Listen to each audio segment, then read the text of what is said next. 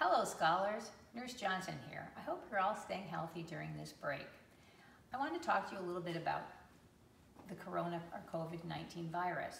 You might have some questions about this and what it means to you and your family. You might even feel a little bit frightened or concerned, so it's important that we know a few things about it. First of all, what is a virus? Well, a virus is something you can't see. Scientists have to use microscopes to look at them so they can learn more about them. A virus is something that can make you feel sick if it gets inside your body. Many people in our country and across the world have gotten sick from the new coronavirus or COVID-19. So what can we do to make sure that we stay healthy? It's important to stay home and stay away from any group activities, since others might already have the virus and they're not even aware that they have it yet. You can continue to learn and to interact with others by using a phone or a computer, and you can continue your studies by studying online with your Great Hearts teachers. A virus can spread when someone that has the virus coughs or sneezes. So that's why it's very important to cover our mouths when we cough or sneeze.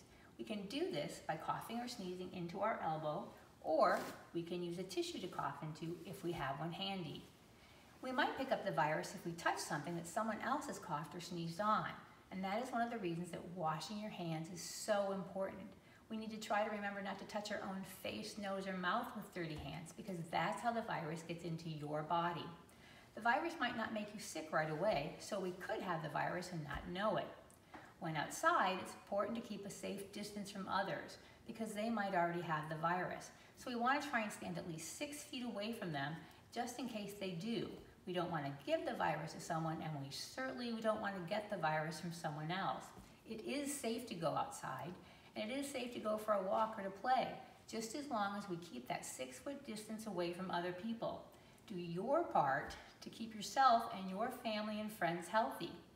Once again, there are 3 very important things and simple ways to make sure that you stay safe. 1, try to keep your hands away from your face. Wash your hands with 2, wash your hands with soap and water for at least 20 seconds like we've talked about before.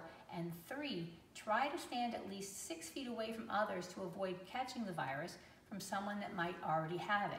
If you practice these things, you're doing your part to stay healthy, and we'll all be together again soon.